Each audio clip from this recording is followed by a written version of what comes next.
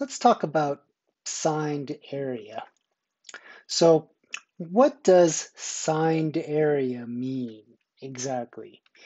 Well, basically, for signed area, we mean area above the x-axis is positive, and area below the x-axis is negative area. Okay, so I'm just going to highlight this to emphasize above the x-axis means positive, below the x-axis means negative. So I can really draw you a picture so that you understand a little bit better what I mean. Let me create an axis over here. That's the y-axis. Here's the x-axis. And let's draw a curve in blue. So let's say it comes up like this, and then down like this, and then up like that. This area on above the x-axis, this is positive area over here, and this area that lives below the x-axis, that's considered negative. So I guess when I ask when can area be negative, I think we just answered that. I guess I'll just write it again. Area is negative when it is below the x-axis. Okay. Net signed area, what does that mean? That basically means, the net area is going to be equal to the positive area minus the negative area. All right. What about the total area? How is the total area calculated as compared to the net sign area? So let's take a look at how each of these things are calculated. Let me highlight this net signed area. And let me tell you how the net signed area is calculated. The net signed area is just the integral from a to b f of x dx.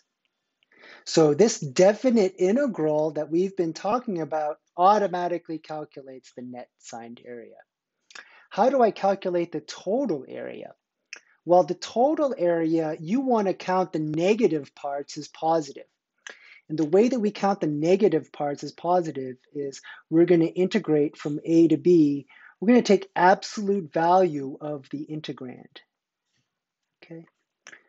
So what this absolute value is going to do is it's going to take all the negative area, all the parts that are below the x-axis, and it's going to make them positive. So working with this absolute value will be how we calculate the total area.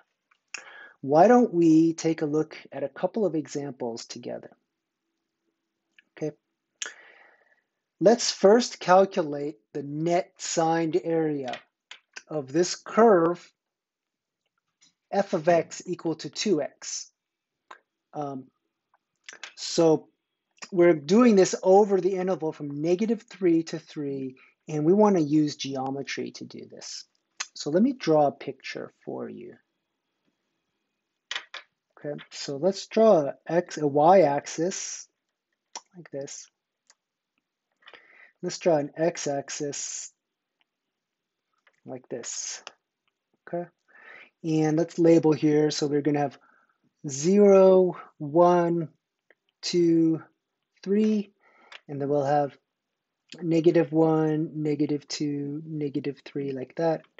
And then let's go 1, 2, 3, 4, 5, 6 like this, and then -1, -2, -3, -4, -5, -6 like that. So when we look at f of x, I hope we can all see that this is just an equation of a line, right? This is this line is y is equal to 2x. So its y-intercept is 0, and the slope is 2. So notice how when I plug in a 3 for x, I'm going to get 6 popping out. So I could label that point right there. And when I plug in a -3, I'm going to get a -6 out. So let me label that point right there. And then we just got a curve that looks like this. Okay. And what do we notice? Well,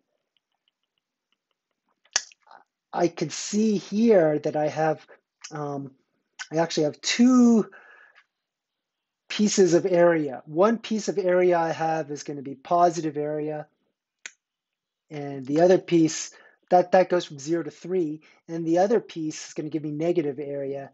That's going to be from -3 to 0, so that's going to be negative area there like that. So how do I calculate this area using geometry? Well, I know that the area of a triangle, that's going to be equal to 1/2 the base times the height, right? So when I look at the positive area, the base here is going to be 3, and the height here is going to be 6. So when I go to calculate the positive area, that's going to be 1/2 times 3 times 6. And then when I go look at the negative area, this negative area here, the height is going to be 3, and the width is going to be 6. So we're going to have, because we're calculating the net, we're going to subtract away the area below the x-axis. So that's going to be 1/2 times 3 times 6. And I hope you could see that, when we calculate this, we're going to get an answer of 0. So this will be 0 units squared. Okay, so let me highlight this. This is our answer. Now, let's take a look at example 4. If you look at example 4, it says you're not looking for the net area, you're looking for the total area, right? So we want the total area over here. Before we were looking at the net signed area. Okay. So I'm going to basically use the same picture, but I'm going to write it a little bit differently. So this picture up above, this was the integral from -3 to 3 of 2x dx, right? When I want to find the total area, I really need to integrate from -3 to 3. But this time I want absolute value of 2x dx like this. Okay. Now let's remind ourselves of how absolute value works. So absolute value of x is going to be equal to the following. It's going to be equal to x if x is greater than or equal to 0, and it's going to be -x if x is less than 0. So if I wanted absolute value of 2x, this means absolute value of 2x is going to be what? It's going to be 2x if 2x is greater than or equal to 0, and it's going to be equal to -2x if 2x is less than 0, right? Now, when I look at this inequality that I just wrote over here, I can simplify this. I can multiply both sides by 1/2, and that's going to eliminate the 2 here. So let me just take my eraser, and I'm going to eliminate that 2 and eliminate this 2. Okay, all I did was multiply both sides of the inequality by 1/2. Okay, great. So how does that affect our integral? Well, when we work with absolute value, we really want to split it at the points where it's equal to 0.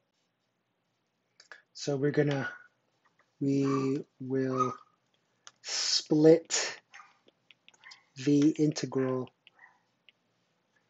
at points where f of x is equal to 0.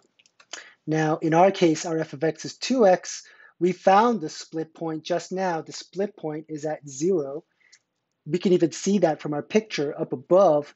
So our integral now becomes the integral from -3 to 0, absolute value of 2x dx, plus the integral from 0 to 3, absolute value of 2x dx.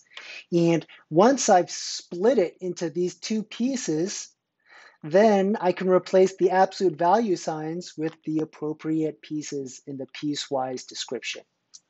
So this is going to become the integral from -3 to 0, -2x dx, plus the integral from 0 to 3, 2x dx. Okay, so just to reiterate again, these x values from -3 to 0, that puts us in this second case over here, because those x values are less than 0.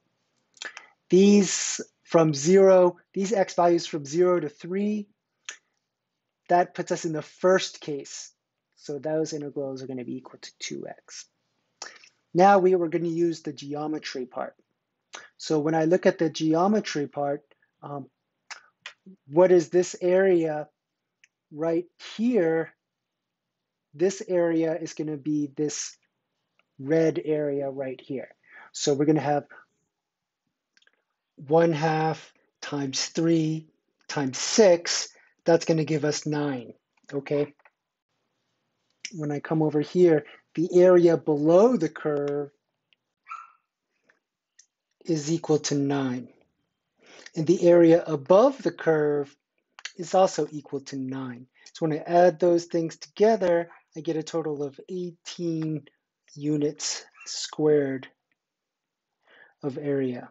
Okay, so I'm going to highlight that answer.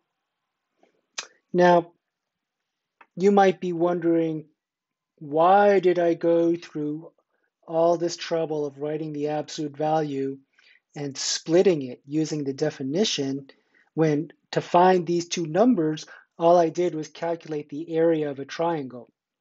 And the reason why I showed you this whole crazy thing is because when you have functions that result in things that are not triangles, you're going to have to break it down using absolute value.